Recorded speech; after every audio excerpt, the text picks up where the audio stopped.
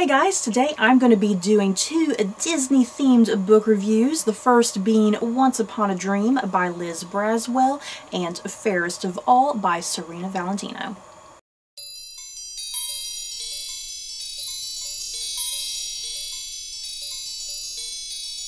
In Once Upon a Dream by Liz Braswell, Princess Aurora is stuck in a dream world of the evil Maleficent's devising. Prince Philip's kiss was supposed to wake her up and restore the kingdom. It's up to Aurora to be her own hero and save her kingdom before it's too late.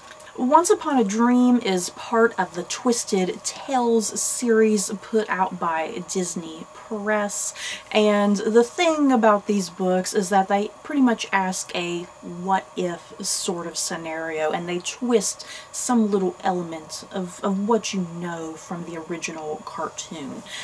So yeah, this one is asking, what if the Sleeping Beauty never woke up? So this is what you got to know about this book. The events of Sleeping Beauty have happened. So where this book opens is that Prince Philip, he has just defeated Maleficent as the dragon. He's gone up to the tower to kiss Princess Aurora awake, but when he kisses her, he too falls into a deep enchanted sleep. Uh-oh. So this whole book, what you have, you are then taken into this dream world, essentially, that Maleficent has everybody under. You know, that now Prince Philip is in there, Princess Aurora has been in there, the whole kingdom is in this dream world and whatnot. So it's up to Aurora to, first of all, she needs to figure out that she is in a dream world, because for the longest time she feels like this is her reality. She knows no other reality. The dream world is her reality to her. So she first has to realize, okay, this is not reality. And then her next course is to pretty much be like, okay, I need to take charge. I need to take action. I need to save my kingdom before it's too late. And Maleficent just keeps us all trapped under this curse and whatnot. So yeah, that's where you go with this book. So, for starters, I really loved the premise of this book. I loved this whole idea of, okay, Prince Philip, the kiss doesn't work. The kiss doesn't work. Everybody is stuck in this dream world. This is their version of reality. I love the premise. I thought it was really creative and clever, really interesting, just a really great twist to the story. And what I also liked about this twist is that it makes Aurora a much more active heroine, if you will. It makes her much more active in the story, and it forces her to reflect on herself, and it forces her to take charge, and for her to be the hero, for her to save the day, and for her to save the kingdom, rather than it all kind of falling on Prince Philip, if you will. And another problem that this book tackles, I think in just a really nice way, is because when you are watching the cartoon, Philip and Aurora just first love at first sight. You know, they immediately just lay eyes on each other and they're automatically in love. So this book, it definitely addresses that. Once Aurora and Philip do meet in the dream world, they do spend a lot of it going on this adventure with one another to try and get the kingdom back and whatnot, and they're able to talk to each other, you know, for real, talk to each other about deep things, and they get to learn more about each other, you know, their backgrounds and their traumas and whatnot, their inner demons. It forces them to connect, yeah, I think in a much different way than how they connected, like in the cartoon, if you will. So yeah, I really like how that kind of transpires over the course of the book. It makes their relationship much more multi-dimensional, I guess, you know, rather than the one-dimensional sort of love we see in the cartoon. So even though there were elements of this book that I did enjoy, the premise being really the big bulk of what I loved about this book and the better developed relationship between Aurora and Philip, the thing is, where I think this book falls apart is definitely more the writing. For starters, the book, to me, I think is way too lengthy. I was just really surprised how long this book was. Once Aurora does escape Maleficent's clutches, and then she's out in the wilds of the dream world, if you will, as she's trying to, you know, figure out how to reclaim a reality, essentially, and how to defeat Maleficent. When her and Philip are out there, it just feels like it's a never-ending series of obstacles that the two of them have to face. Now, of course, for events to happen in this book, they do need to face some obstacles, but it kind of reaches a point that there's obstacle after obstacle after obstacle after obstacle after obstacle, and it gets a little repetitive and monotonous after a while, and at a point it just feels like each obstacle is not really providing much of anything, and if anything, it almost feels a little repetitive, like, okay, haven't we kind of gone over this, you know, because each obstacle that they face is meant for Philip and Aurora to realize something about themselves, you know, so have some sort of epiphany. And like I mentioned, after a while, their epiphanies that they have either about themselves or about each other, after a while, it does feel a little repetitive. So yeah, as a result, it makes this book feel much, much longer than what it should be, I think. I feel like some of the obstacles that they encounter could have easily been cut out. Another issue that I had with this book was that it felt a wee bit too modern. Now, I know because this book is intended for more like kids and a young adult audience, obviously. So yeah, some of the stuff is going to be a little modernized so, you know, younger people can connect with it. But still, I had just a nitpick with that. Aurora and Philip, the way they talk and communicate, just their mannerisms and whatnot, just everything about them, they felt like modern day teenagers from the way they would just talk, from their lingo, how they would think. And yeah, I mean, at some point in this book, somebody mentions something about it's the 13th century, but this book never felt like anything took place in the 13th century, for crying out loud. And that just really caused a problem with me, because I just kept having questions like, okay, what is Liz Braswell trying to do with this book?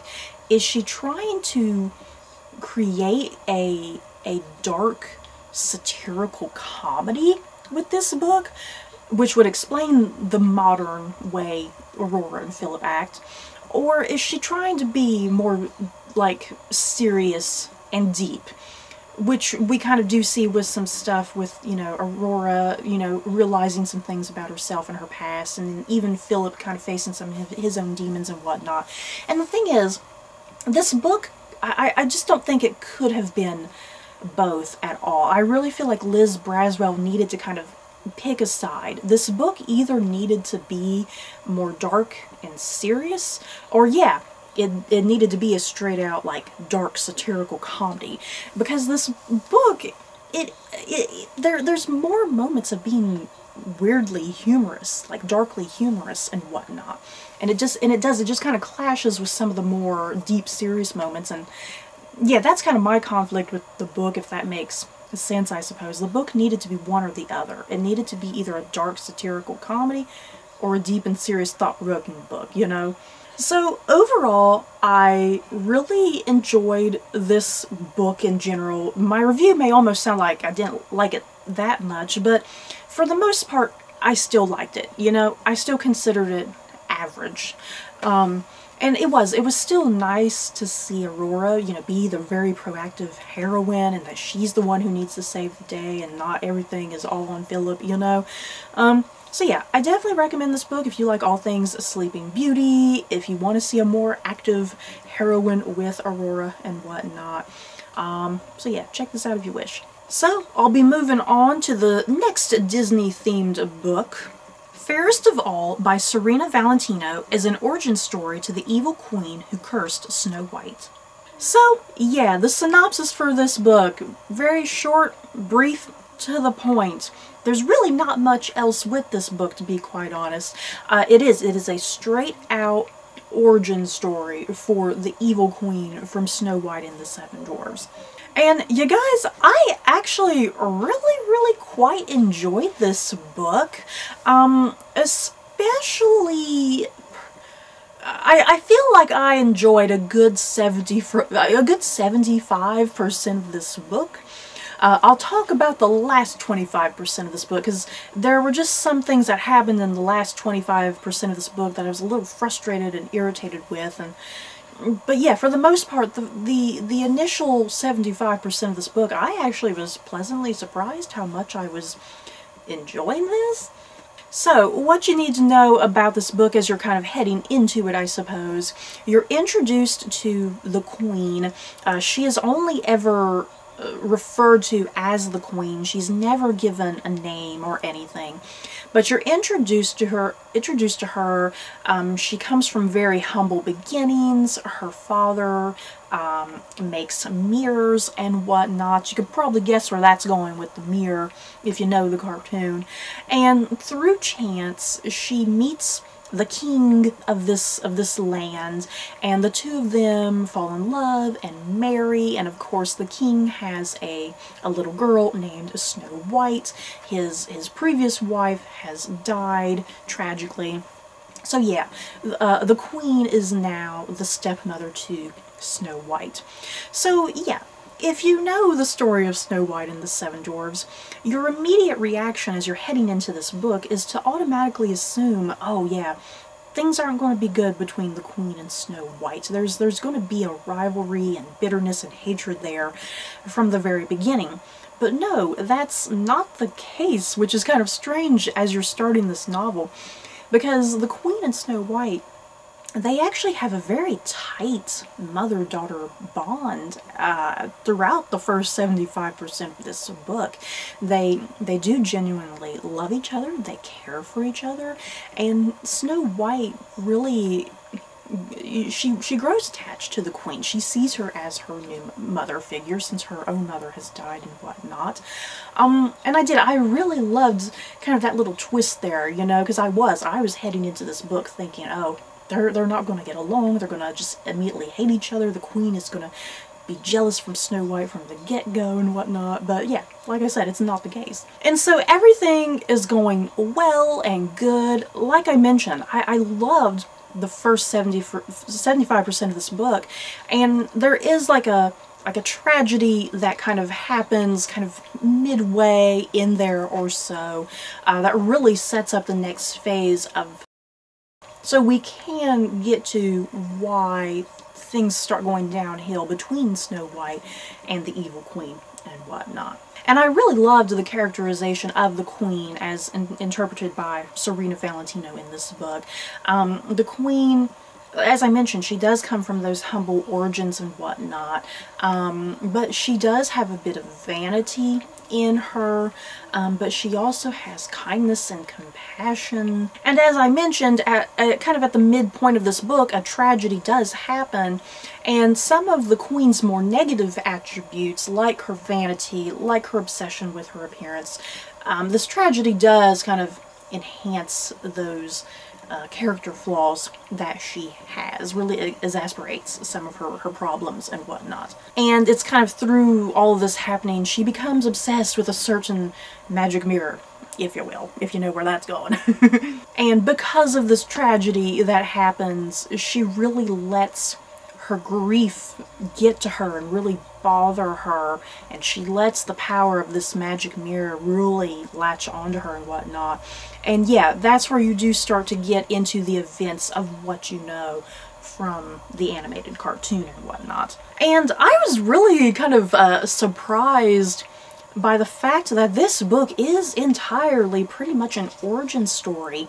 The events of what you know from the cartoon, that's really all kind of handled and rushed through in probably the last 50 pages of this book. And yeah, this book is not very long. It's a very, very quick and fast-paced book, if you will.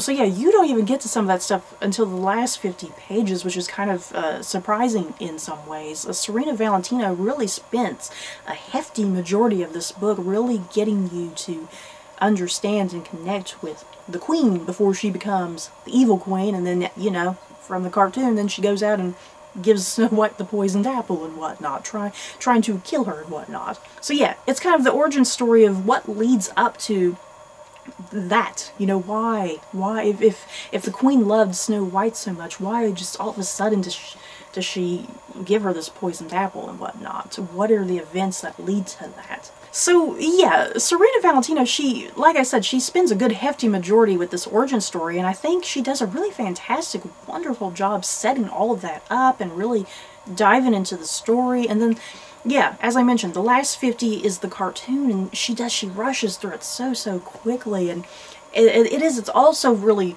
rushed and kind of hectic in places, and it's like, I wish she had taken her time a little bit better with the writing, because everything else before that was just so good. So yeah, overall, I actually, weirdly enough, ended up enjoying this book. I wasn't sure what to expect. I wasn't sure if I would like it as much as I would, and I actually ended up being pleasantly surprised with this. It's, like I said, it's short, quick, to the point, and I just really like what Serena Valentino did with this book. And it's a story about a woman's obsession with vanity. It's a story about what grief does to a person, what that bitterness does if you let grief and bitterness take control of you and let that consume you, and that in turn will essentially turn you into a monster, if you will. I definitely recommend this if you love all things Disney, if you love Snow White retellings of a sort. Yeah, definitely a great gateway for young readers, since it's very easy to read and very short as well. So that's it for my book review on these two Disney-themed books. In the comments below, have you guys read these books? What do you think about them if you have read them? That's it. Don't forget to like, comment, and subscribe. And if you like this video, you may like these other videos. Bye, guys.